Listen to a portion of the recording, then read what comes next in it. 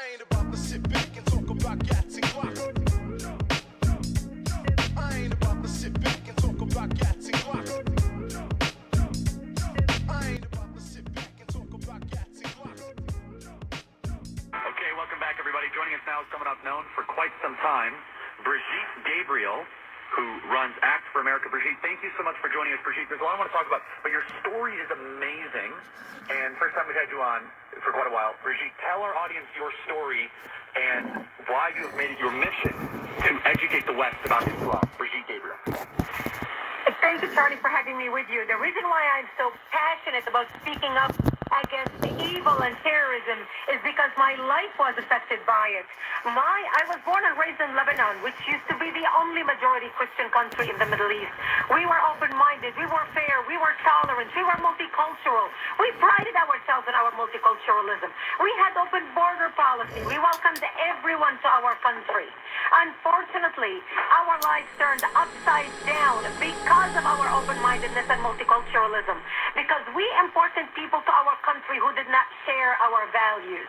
My 9/11 happened to me in 1975 when radical Islamists, Palestinian radical Islamists, blew up my home, bringing it down, burying me under the rubble wounded. I ended up in a hospital for 2.5 months. And as I laid in a bed going from one surgery to another, I would ask my father, why did they do this to us?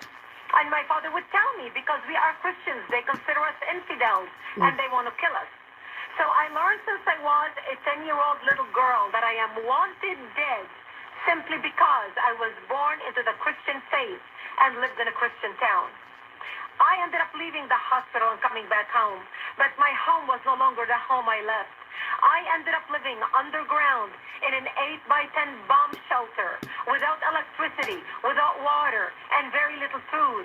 And that's where I lived for the next 7 years of my life, from the age of 10 till the age of 17, robbed of my youth. It's an incredible story, Brigitte. And so now you have Act for America. You talk about this. Let me ask you, is it institutional Islam that believes this? Because we're told that it's radical Islam.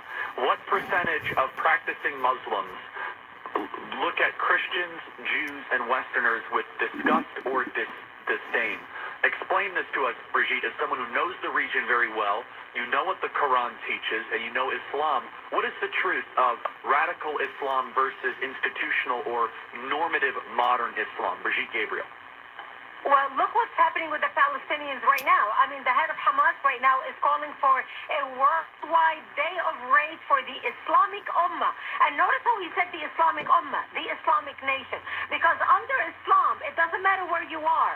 Once the war is declared against any infidel, they all come together against the enemy. That's why you see Hamas naming the attack against Israel the flood of Al-Aqsa. They invoke the Al-Aqsa Mosque. There are Christian Palestinians. You don't hear them provoking the Holy Sepulchre Day of Rage or Bethlehem Day of Rage. The problem with the radical Islamists and the reason why they are using political Islam, especially Hamas and the terrorists, to bring the whole world, the Islamic Ummah, on their side, is because they know it works because it's based on doctrine. The doctrine in the religion of Islam. Remember, Islam is a political movement clothed in religion.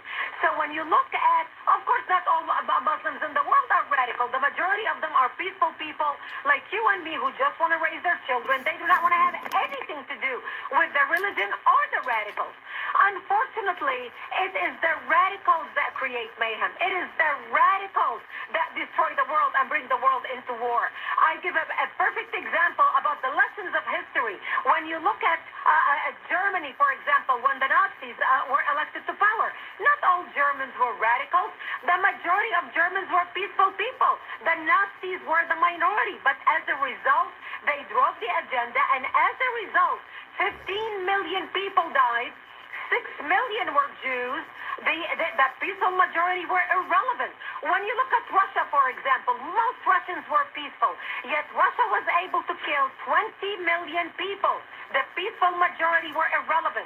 When you look at Japan, for example, most Japanese were peaceful prior to World War II, yet the radicals were able to kill 12 million people killed by bayonets and shovels. The peaceful majority were irrelevant. When you take communist China, for example, Not all Chinese were radical, but communist China was able to kill 70 million people. The peaceful majority were irrelevant. So maybe there are 20% of radical Islamists in the world. That leaves 80% moderate, 80% peaceful who do not want to do anything with radicalism.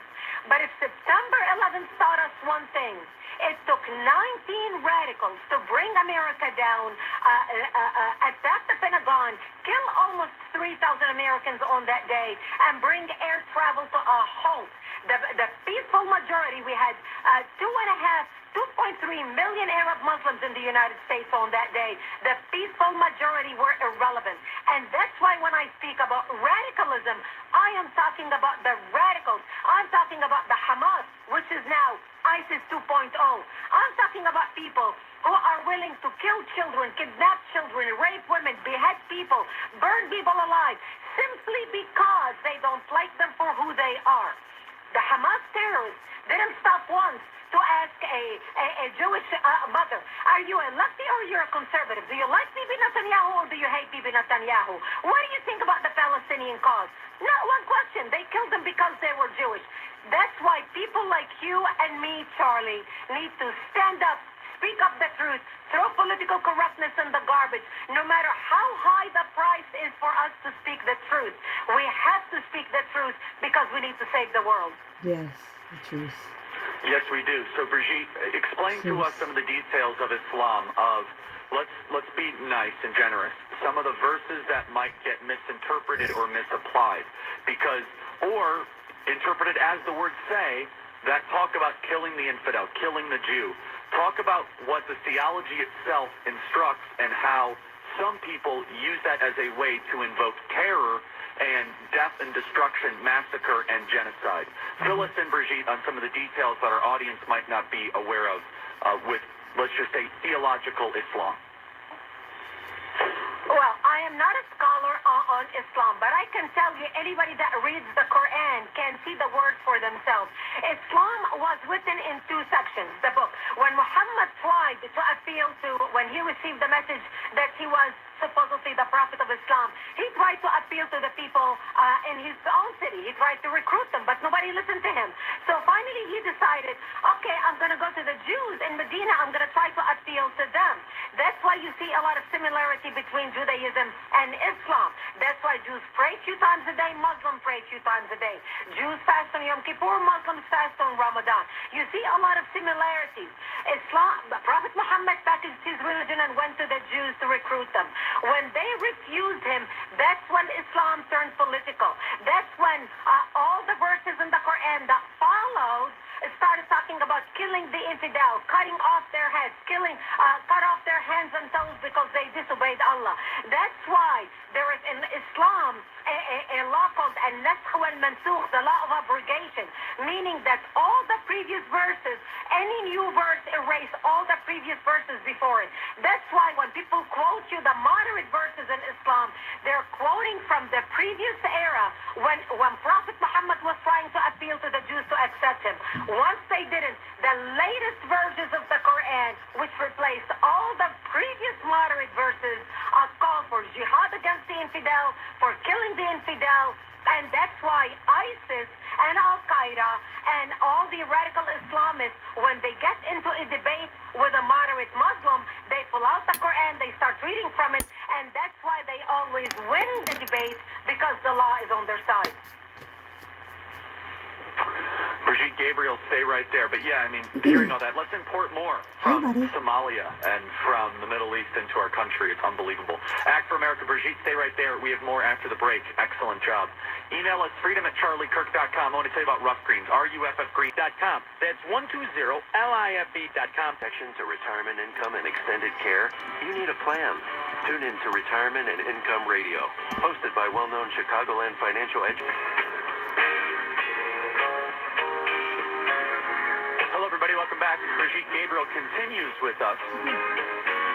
So, Brigitte, we have imported millions of Muslims into the country, and it seems as if they are not assimilating. Look at what happens in Minneapolis with the Somali Muslim population. Why is that, Brigitte Gabriel? Why is it that the Arab Muslim immigrants to America seem resistant to assimilating to Western values?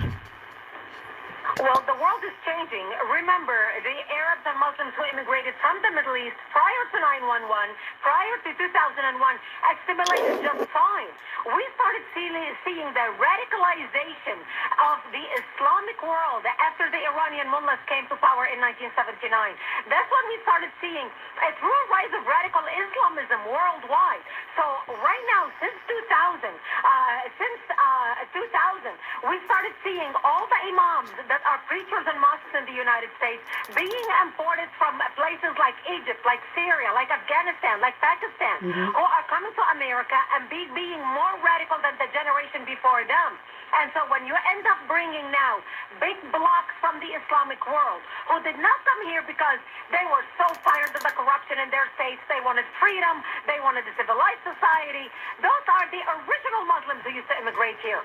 Right now, when you import a group of people as refugees because you want to help them and bring them in mass by the tens of thousands, there is no possible way you can assimilate them. And that's why they regroup together. For example, you mentioned the Somali community. We didn't bring them all to Minnesota. We actually scattered them all over the country.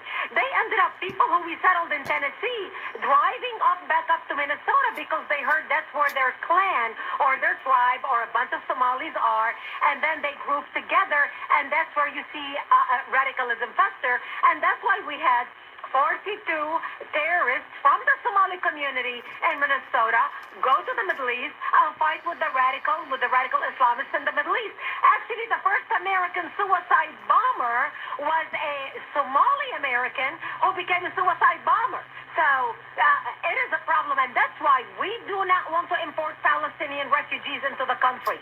No way in any shape or form. I encourage people to go to our website, actforamerica.org, actforamerica.org.